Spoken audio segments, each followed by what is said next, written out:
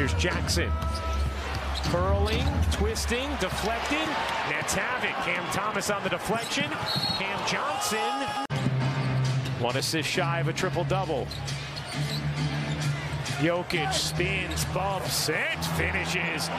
Nikola Jokic dominating.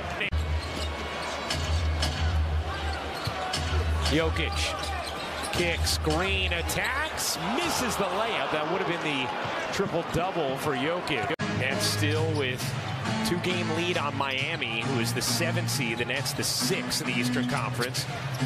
They will play next weekend as Green spins baseline, guarded by O'Neal. Jeff Green. Oh, I nearly said take that, Richard.